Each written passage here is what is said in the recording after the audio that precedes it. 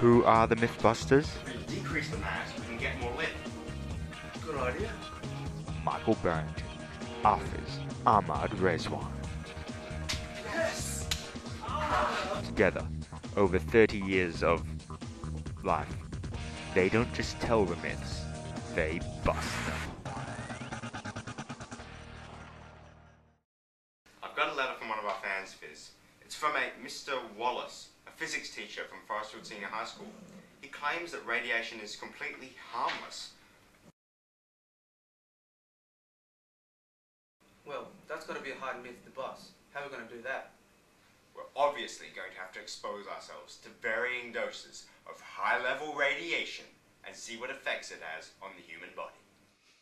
First, I think we should research radiation and see how radiation supposedly damages the human body. Well, radioactive particles are emitted from the nucleus of an unstable atom. It is these particles that can damage the human body. Radiation that emits such particles include alpha, beta, and gamma radiation. Yes, although these particles are very small, they move very fast. Even the alpha particles, the slowest radioactive emission, is emitted from the nucleus at 30,000 kilometers per second, or 10% the speed of light. The beta particles is emitted at speed up to 90% the speed of light, and gamma rays travel at the speed of light. Although alpha particles are emitted at a seemingly high speed, they quickly slow down due to their double positive charge. In fact, they will only travel a few centimeters in air, and then can be stopped by human skin. This makes alpha radiation only dangerous if inhaled or digested inside the body. Beta and gamma radiation, on the other hand, can pass straight through human skin. But wait, aren't visible light and radio waves radiation as well? Yes, but those are forms of non-ionizing radiation. Oh, okay. Gamma, alpha, and beta particles are all forms of ionizing radiation. What's the difference? Well, ionizing radiation has sufficient energy to change the structure of the atoms within our body, while non-ionizing radiation does not. Ionizing radiation has enough energy to remove outer shell electrons and break the bonds within molecules to create ions. If enough of this ionization occur, it can be very damaging to living cells and can either kill them or cause DNA damage and mutations. Okay, so basically what happens is, ionizing radiation comes along, bang, bang, bang, ionizing thousands of atoms in our body, turning water into hydroxide and hydrogen ions, removing electrons.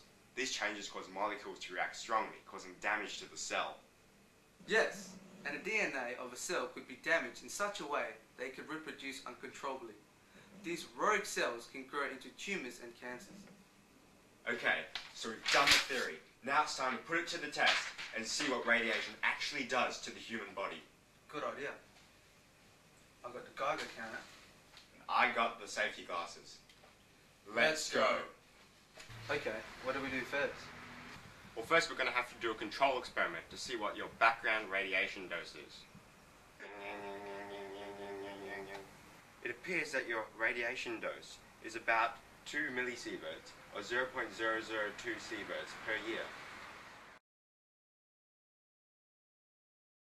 The sievert is the SI unit for absorbed dose. Essentially, it measures the biological effects of radiation. Okay, how do you feel? I don't feel any different. I'm not surprised. Our bodies are able to tolerate this low level of radiation. It's only when we're exposed to high levels of radiation that we feel the effects.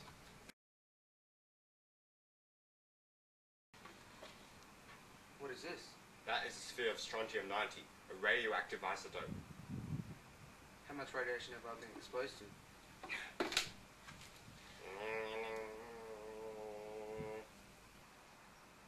You've been exposed to 2 sieverts. How do you feel? I feel moderately nauseous, with a really bad headache.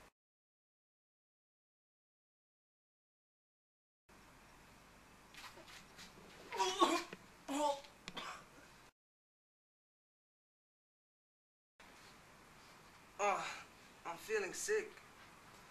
That is likely due to the effect of the radiation on your immune system. If you are a pregnant woman, a spontaneous abortion may occur. It is also possible for temporary male sterility. What? What do you suppose the chances of fatality are? There's about 10% chance of fatality after 30 days.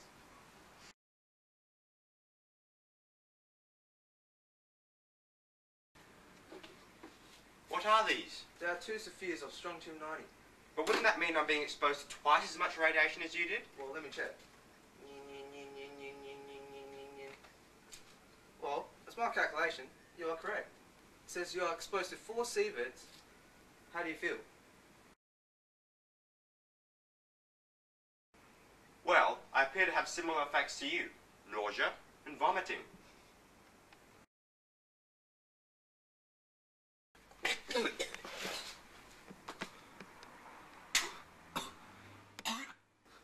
He's bleeding internally. I'm losing hair all over my body. Any other effects? Got uncontrollable bleeding in the mouth and under the skin. Well, if you're a woman, you'll likely become sterile at this point. What do you suppose my chances of dying are? Well, around 60% after 30 days.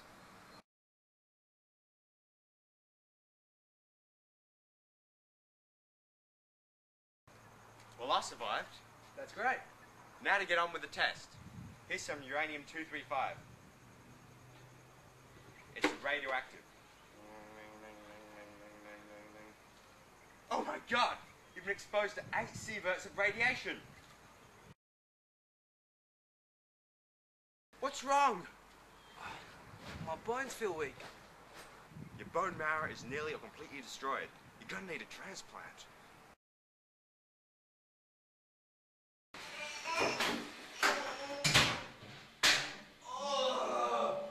This is getting close to massive diarrhea, likely due to cell death in his stomach and intestines. Most of the other symptoms are similar to before, but just more intense.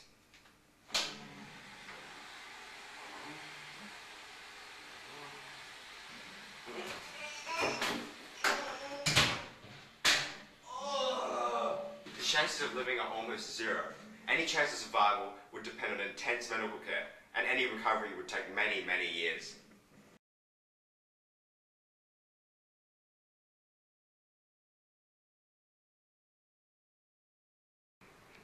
Oi, Barry, are you ready for the next test? What's that? This is a high-level radiation accelerator.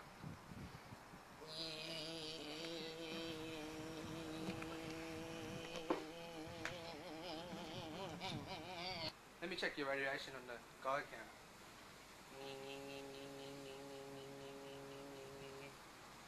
Whoa! You're exposed to 16 sieverts.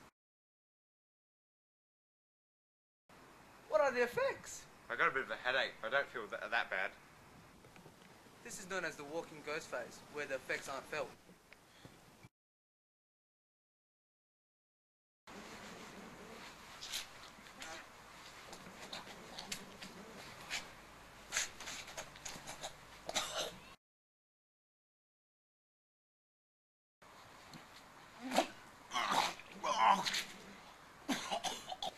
Apart from the seizures, he has intestinal bleeding with a massive loss of water. His circulatory system is beginning to break down. Death is inventable. The only thing we can do now is ease the pain. Bro, would you like a Panadol?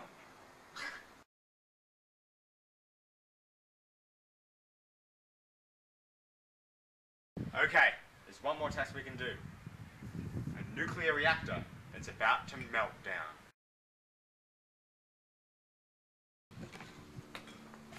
Okay, whenever you're ready.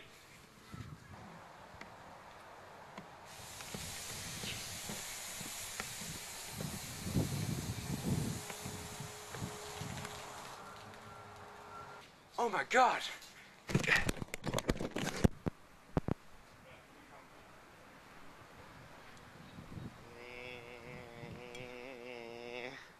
He must have been exposed to over 50 sieverts of radiation. What are the effects, Fizz? He must be in a coma. His nervous system will collapse in a few hours, resulting in death.